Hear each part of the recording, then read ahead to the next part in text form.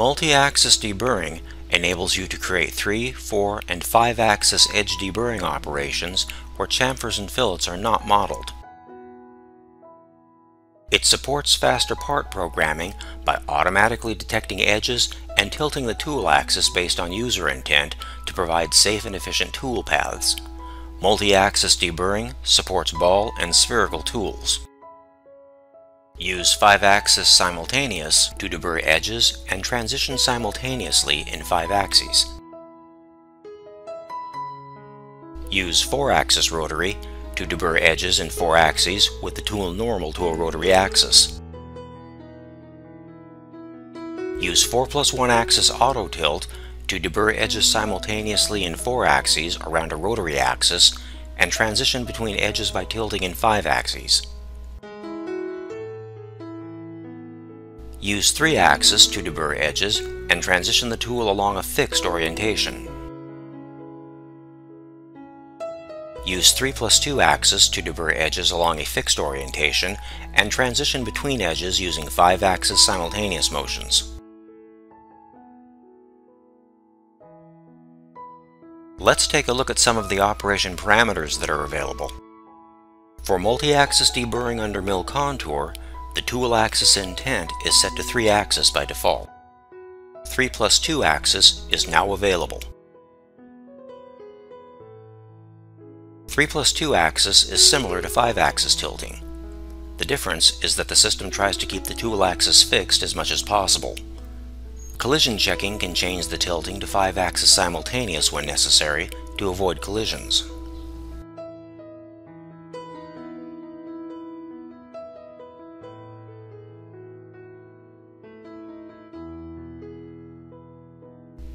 Fixed to main axis is now available for basic alignment when using a 3+2 axis and 5-axis simultaneous intent. This option uses the specified tool axis as the main axis from which to reference the tilt and maximum angles. In this case, the positive ZM axis is referenced. The tool axis remains at a fixed angle to this axis but can tilt away when needed. Collision checking can tilt the tool away to avoid collisions.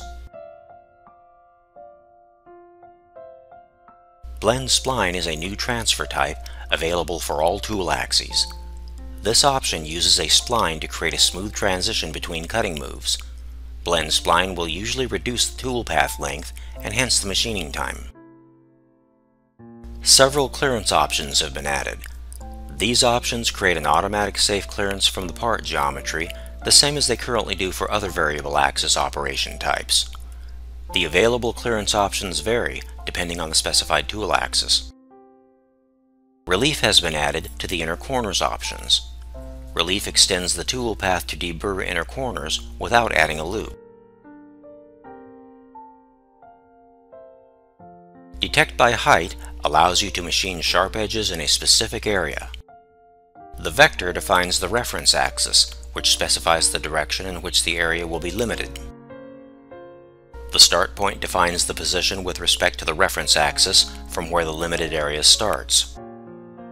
The end point defines the position with respect to the reference axis where the limited area ends. Only sharp edges between these boundaries are considered.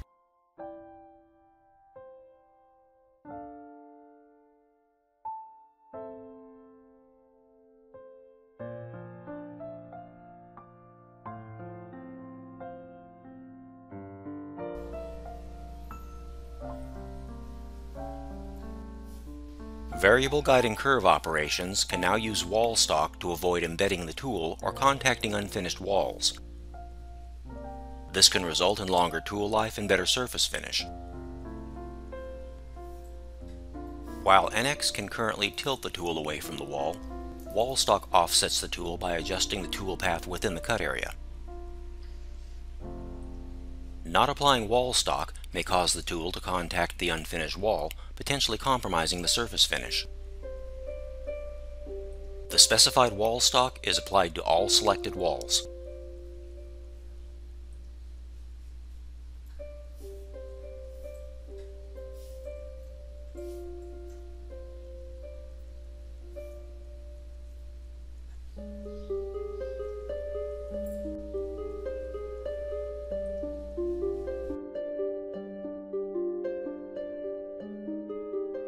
For variable guiding curve operations, tool axis interpolation can now be controlled in both the U and V directions.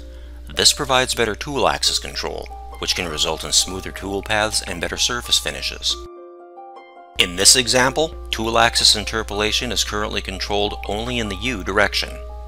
Notice how the tool axis swings from side to side because tool axis interpolation in the V direction is not controlled.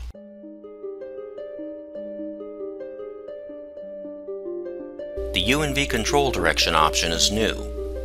Tool axis interpolation is controlled both in the drive direction and across the pattern. As with other control direction options, you may select points and adjust the axes.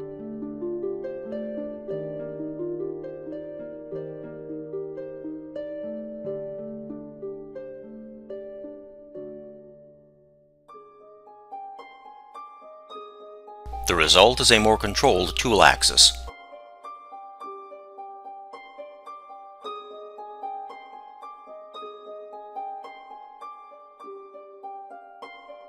Variable guiding curves operations can now generate multiple cut depths, allowing you to remove material by machining toward the part geometry one cut level at a time.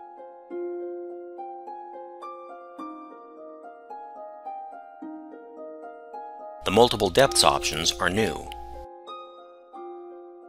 When turned off, multi-depth cut generates a single cut level that follows the part surface contours as variable guiding curves operations did previously. Part stock offset does not apply when multi-depth cut is turned off. Here you can see the tool is embedded. This can be solved by specifying multiple cut depths. When turned on, multi-depth cut generates multiple cut levels, removing the specified part stock offset by the specified increment or number of passes. Cut level depths are applied by offsetting the original tool path along the tool axis. The tool is essentially pulled along the tool axis at any given point. Increment specifies how much of the part stock offset to remove for each cut level. If the specified increment does not divide evenly into the part stock offset, the system reduces the stock removed in the last cut level. Passes specifies the number of cut levels. The system calculates the depth of cut. In this video, we'll look at a sequence of operations, each containing an edit that improves the efficiency of the original multi-depth tool path. By doing so, we can also compare improvements in the operation machining time. In this multi-depth operation, you can see the tool cut's error. This can be solved by specifying Use 3D for the in-process workpiece. Use 3D restricts cutting moves to only those that remove material. Cutting moves that do not remove material are omitted from the tool path. When applied to last pass is turned on, the final cutting passes closest to the part will only be made where there is significant material to be removed. When turned off, the finished passes closest to the part are cut entirely, whether or not there is significant material to remove. This is done to avoid lifting the tool on and off the final part surface, which might degrade the final part finish. Notice that lifting occurs in other areas where there is little material to remove. This can be solved by specifying the minimum amount of material to be removed. Minimum material removal prevents the tool from lifting where there are small amounts of material, allowing for a continuous smooth cut. Notice there are an excessive number of engages and retracts. This can be solved by specifying a merge distance. Merge distance connects non-contiguous cutting segments to create continuous cuts without retracting. The tool path can be further improved by alternating cuts from the outside in. Setting the cut order to outside in alternate allows the tool to move smoothly from one cut pass to the next. Notice how the machining time has improved from the initial multi-depth cut operation.